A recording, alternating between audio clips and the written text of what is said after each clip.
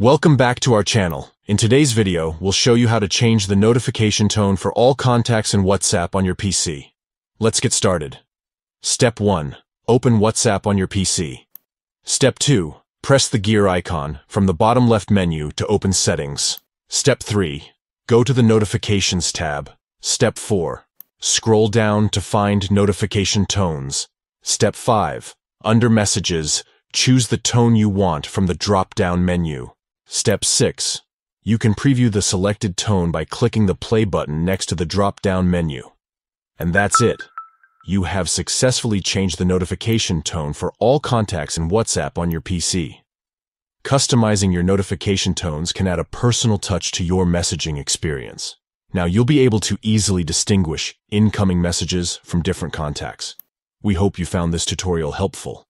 If you have any questions or need further assistance, feel free to leave a comment down below. And don't forget to like and subscribe to our channel for more useful tutorials. Thank you for watching. Stay tuned for more tips and tricks on how to make the most out of WhatsApp on your PC.